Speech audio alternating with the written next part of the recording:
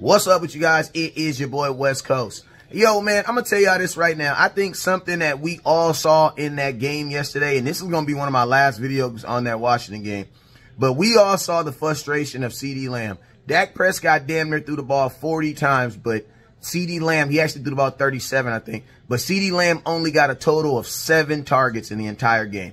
That is absolutely ridiculous. This is a guy who was on pace to have 10 touchdowns this season and over 1,500 yards. He got 1,400 right now. The Dallas Cowboys need to understand, if we're going to throw the ball, and this is coming from Mr. Run the damn ball, if we're going to throw the ball, it needs to be CeeDee Lamb or die, period.